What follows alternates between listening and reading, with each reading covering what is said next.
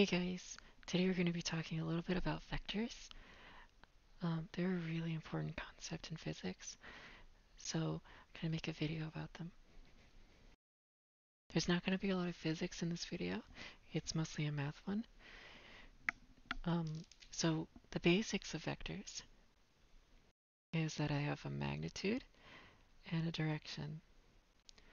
So I'm just going to call this vector A. It's got an x component and a y component. So there's the x, there's the y. I'm going to name this the x and the y axis.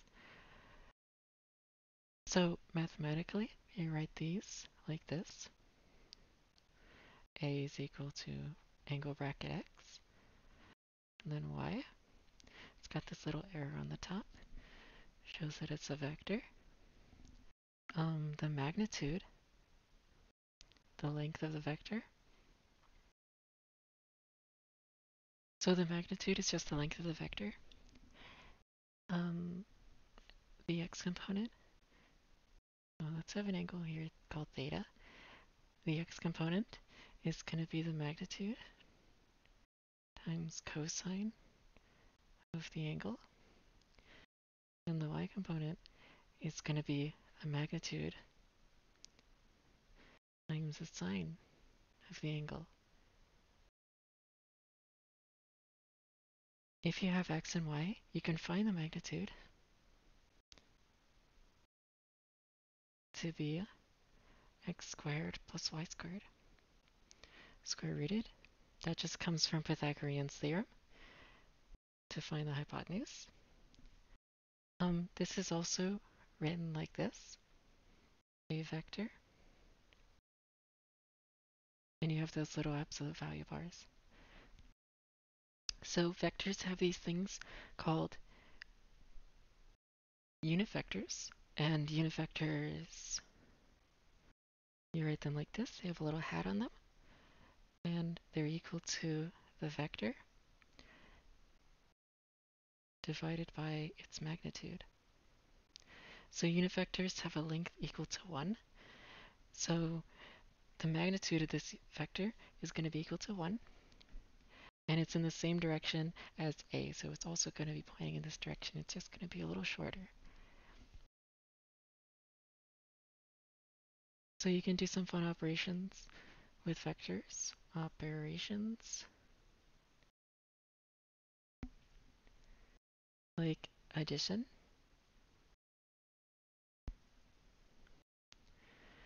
So I'm just going to define a vector A to be equal to A1, comma A2, and then a vector B. I'm going to call this B1, comma B2. There we go. And so if I want to add A and B together, A vector and B vector, you get another vector, and that's going to be A1 plus B1, comma B1 plus B2. If you wanted to do subtraction,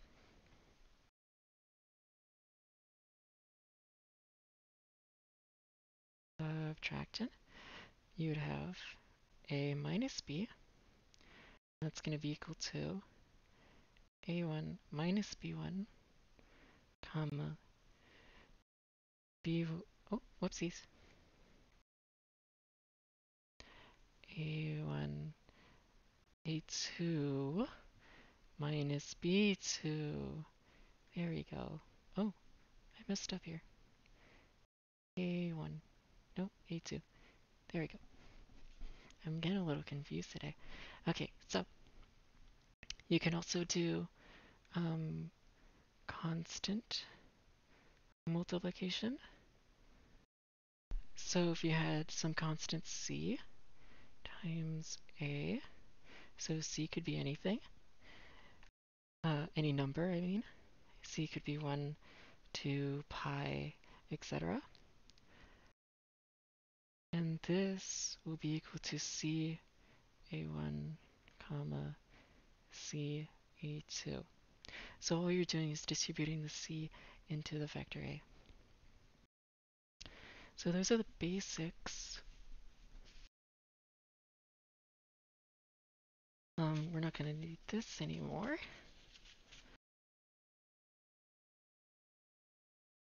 So on a graph, if you wanted to represent addition,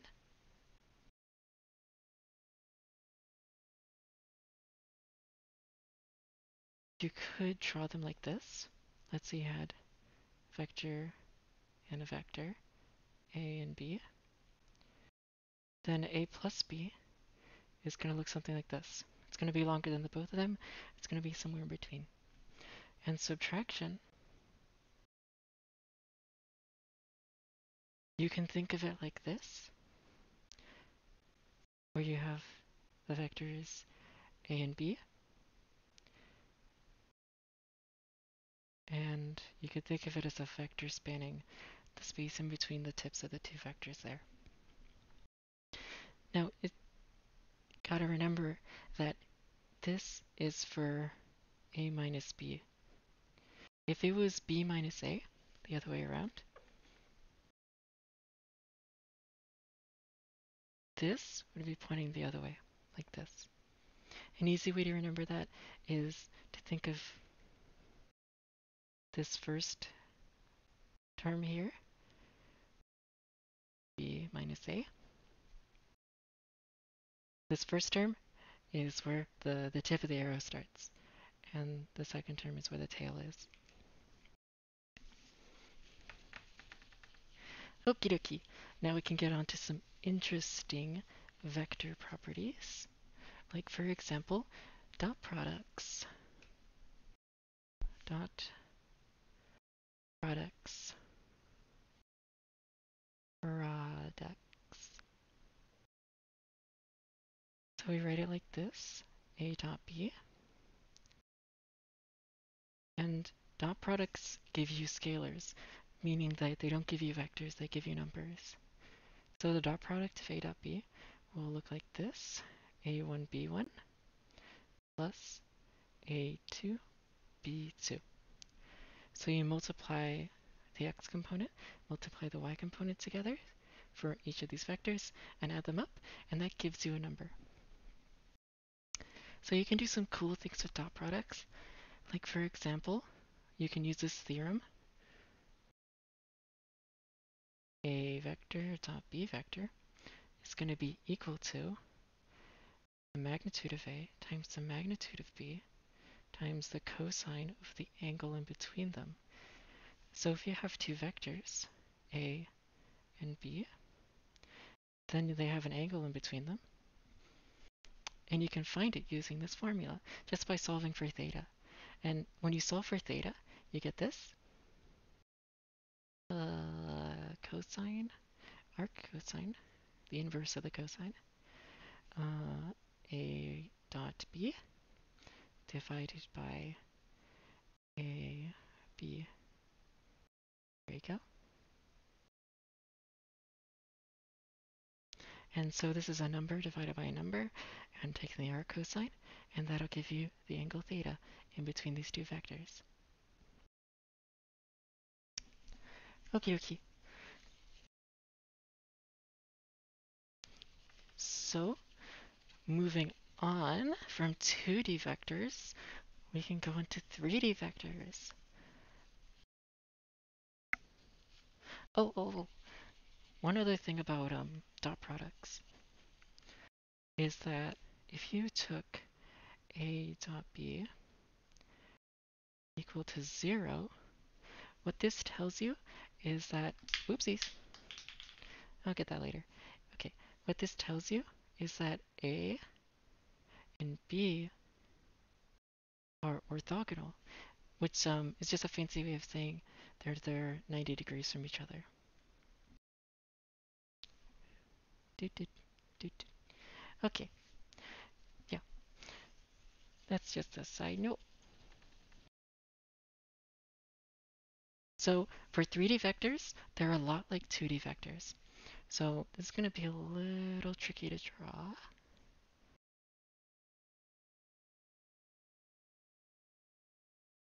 Okay, like this.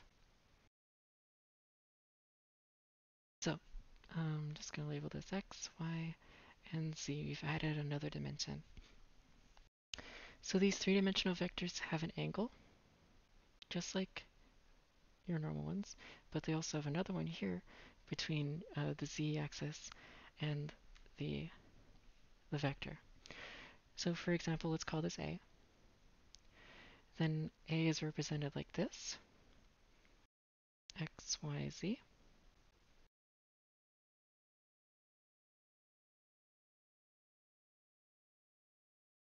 And you can find the magnitude of A to be equal to the square root of x squared plus y squared plus z squared.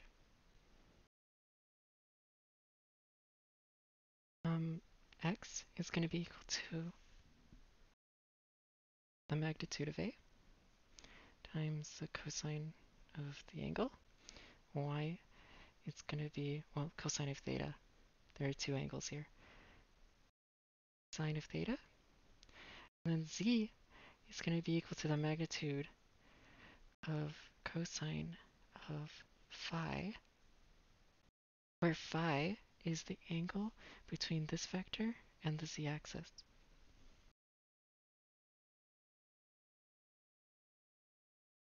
Okay, so operations. Addition. Addition with 3D vectors is pretty much exactly like it is with 2D. So A plus B.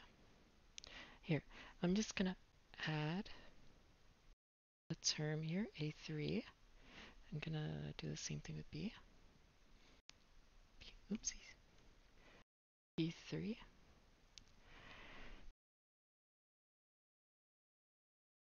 So just going to add these two together, and it's going to be A1 plus B1, comma A2 plus B2, comma A3 plus B3. And that's what addition is like. Subtraction.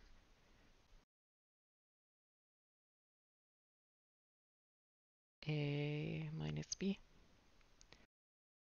is equal to A1 minus B1, A2 minus B2, and A3 minus B3. Okay.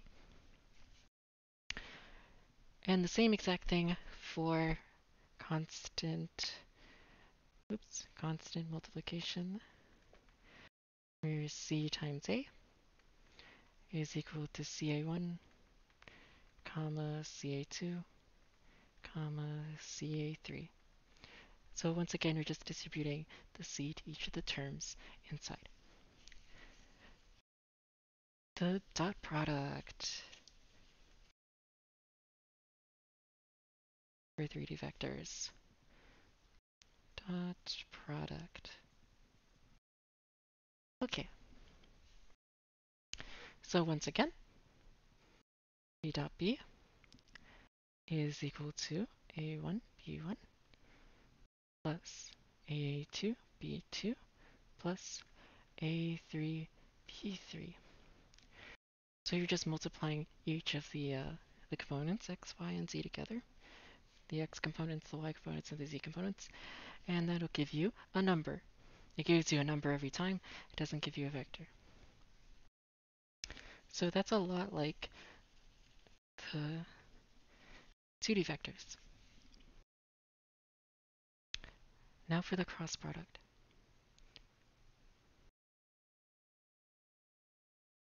So the cross product, two S's.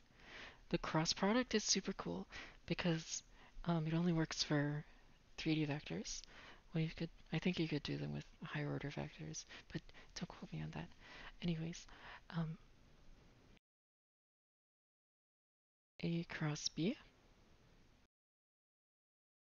is defined as the determinant of this matrix. So I'm going to represent this like a matrix because I think that's like the easiest way to visualize it. So you have your x hat, your y hat, and your z hat. So remember that these are unit vectors. So what these represent is the unit vectors for the x, y, and z axes. So they have little vectors going along the axes of length 1. These are also written as I hat, j hat, and k hat. Oof. Okay, so most of the time they're written as ijk, so preferably you use those. So what you write in the columns is the x components, a1, b1, a2, b2, and a3, b3.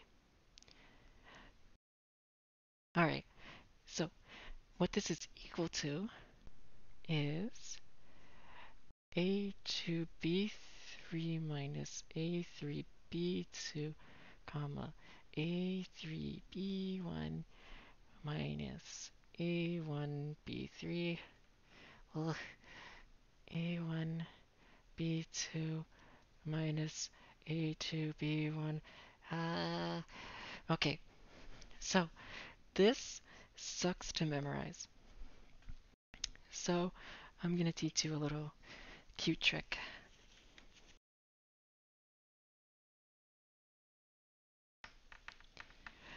Oh, as you might have noticed there, cross products give you vectors. So they'll give you a vector every time when you perform the operation. Okie dokie. So what I'm going to do for my little trick, like a magic trick, I'm going to write these first two columns again here, just for reference. B1, y hat, A2, B2. And I'm going to draw a little arrow pointing to here, like a little L, and say that this times this is going to be the x component. So this is going to get us the same thing as the formula, but it's a little bit easier to memorize. So it's this times this minus this times this. So A2 times B3 minus A3 minus B2. Oh, times B2, sorry. That's the x component. The y component, draw another little L, is going to be this times this. So A3 B1 minus A1 B3, comma, and that's going to be your y component. And then I'm going to draw another arrow for the z component. It's going to be this times this minus this times that. So A1 B2 minus A2 B1. And there you go. You got the formula, and it's a little bit easier to memorize if you draw it like that. Okay, guys. So that's all I'm going to do on vectors today. I didn't get to cover everything about vectors because there's a lot, but hopefully this will help. So, bye.